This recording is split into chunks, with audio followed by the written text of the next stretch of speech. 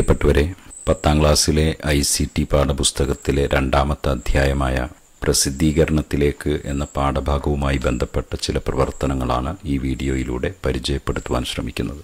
ഒരു word document ആകർഷകമാക്കുന്നതിന് അതിലെ ഫോണ്ടുകൾ, ഫോണ്ടിന്റെ size, colour, background colour തുടങ്ങിയ മാറ്റങ്ങളൊക്കെ എങ്ങനെയാണ് വരുത്തേണ്ടത് എന്നുള്ളത് നിങ്ങൾ 9ാം ക്ലാസ്സിൽ പഠിച്ചിട്ടുണ്ട്. ഇവിടെ മറ്റു ചില സങ്കേതങ്ങൾ കൂടി പരിചയപ്പെടുവാനാണ് നാം ശ്രമിക്കുന്നത്.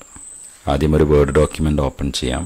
ഹോമിൽ സ്കൂൾ റിസോഴ്സസിൽ സ്റ്റാൻഡേർഡ് 10 ഇവിടെ സ്കൂൾ റിപ്പോർട്ട് .ott എന്ന ഈ ഒരു ഫയൽ ഓപ്പൺ ചെയ്യുന്നു. ഇവിടെ നമുക്ക് ഒരു വേർഡ് ഡോക്യുമെന്റ് ഓപ്പൺ ചെയ്ത് ലഭിച്ചിട്ടുണ്ട്. ഇതിലാവശ്യമായ മാറ്റങ്ങൾ വരുത്തുന്നത് എങ്ങനെയാണ് എന്ന് നമ്മൾ കഴിഞ്ഞ ചില കാര്യങ്ങൾ പഠിച്ചിട്ടുണ്ട്. ഈ ആമുഖം എന്നുള്ള ഒരു ഹെഡിങ്ങിന് ആവശ്യമായ മാറ്റങ്ങൾ, അതിൻ്റെ ഫോണ്ടിൻ്റെ കളറ്, അതുപോലെ ഫോണ്ട് സൈസ്, ഇനി ഫോണ്ടിനെ മറ്റൊരു ഫോണ്ട് തിരഞ്ഞെടുക്കണമെങ്കിൽ അങ്ങനെയുള്ള കാര്യങ്ങൾ ഈ രീതിയിൽ ഞാൻ ഇവിടെ മാറ്റങ്ങൾ വരുത്തി. ഈ മാറ്റങ്ങൾ മറ്റേതെങ്കിലും ഒരു ഹെഡിങ്ങിലേക്ക് പകർത്തണമെന്നുണ്ടെങ്കിൽ നമുക്കിവിടെ ക്ലോൺ ഫോർമാറ്റിംഗ് ടൂൾ ഉപയോഗപ്പെടുത്താൻ കഴിയും. ആവശ്യമായ ഈ ഭാഗം സെലക്ട് ചെയ്യുന്നു. ഈ ടൂളിൽ, ക്ലോൺ ഫോർമാറ്റിംഗ് ടൂളിൽ ഡബിൾ ക്ലിക്ക് ചെയ്യുന്നു. ഇനി ഏത് ശീർഷകത്തിലാണോ മാറ്റങ്ങൾ വരുത്തേണ്ടത് അവിടെ ഇങ്ങനെ ഇത്തരത്തിൽ ക്ലിക്ക് ചെയ്ത് ഡ്രാഗ് ചെയ്യുന്നു.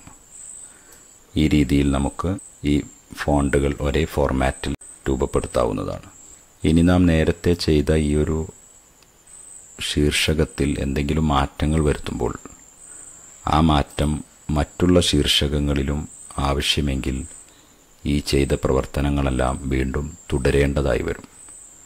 ഇത് അധിക സമയ ബാധ്യതയുണ്ടാക്കുന്ന ഒന്നാണ്. ഒരു വലിയ ഡോക്യുമെൻ്റ് ആണെങ്കിൽ, ധാരാളം പേജുകളുള്ള ഒരു പുസ്തകമോ അല്ലെങ്കിൽ അത്തരത്തിലുള്ള ഒരു ഡോക്യുമെൻ്റോ ആണെങ്കിൽ അങ്ങനെയുള്ള ഒരു ജോലി വളരെ ശ്രമകരമായിരിക്കും.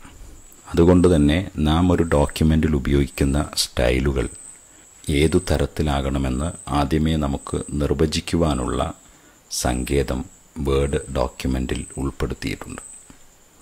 ലിബ്രെ ഓഫീസ് റൈറ്ററിൽ നമുക്ക് ആ പ്രവർത്തനങ്ങൾ എങ്ങനെയാണ് ചെയ്യുന്നത് എന്ന് നോക്കാം.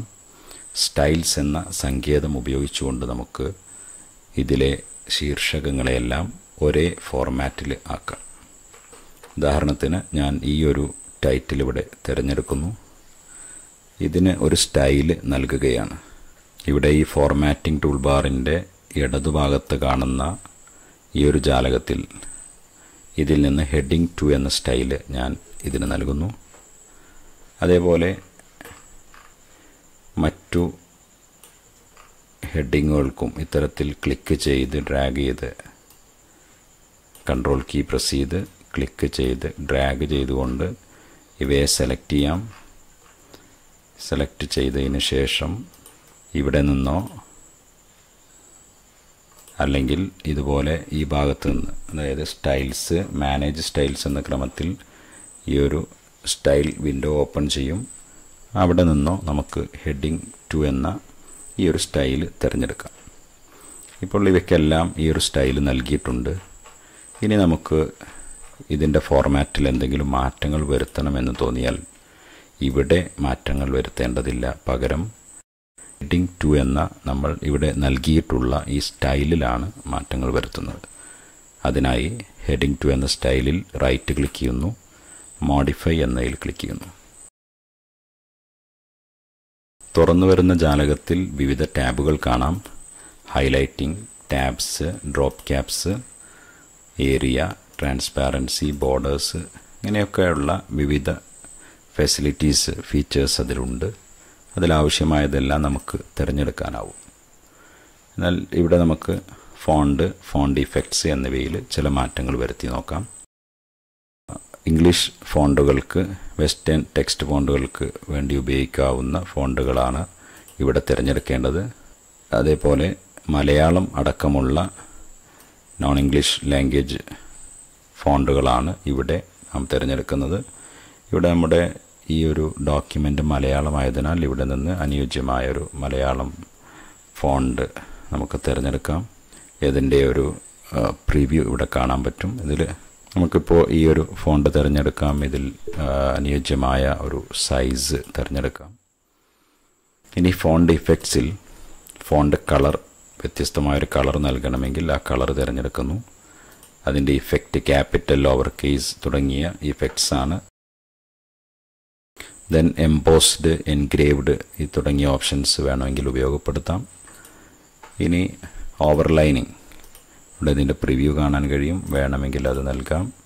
സ്ട്രൈക്ക് ത്രൂ എന്നുള്ളത് പ്രിവ്യൂവിൽ കാണാവുന്നതാണ്. സ്ട്രൈക്ക് ത്രൂ എന്താണ് എന്നുള്ളത് ആവശ്യമെങ്കിൽ അത്തരത്തിലുള്ള കാര്യങ്ങൾ ചെയ്യാം. അണ്ടർലൈൻ ചെയ്യാൻ ഉദ്ദേശിക്കുന്നെങ്കിൽ അണ്ടർലൈനിങ് തിരഞ്ഞെടുക്കാം. ഈ അണ്ടർലൈനിങ്ങിന് ആവശ്യമായ ഒരു വ്യത്യസ്തമായ കളർ നൽകണമെങ്കിൽ ആ കളർ ഇവിടെ നിന്ന് സെലക്ട് ചെയ്യാം. ഇങ്ങനെ ഫോണ്ട് ഇഫക്ട്സ് തുടങ്ങിയവയിൽ ആവശ്യമായ മാറ്റങ്ങൾ വരുത്തി അപ്ലൈ ക്ലിക്ക് ചെയ്യുന്നു, ഓക്കെ ക്ലിക്ക് ചെയ്യുന്നു.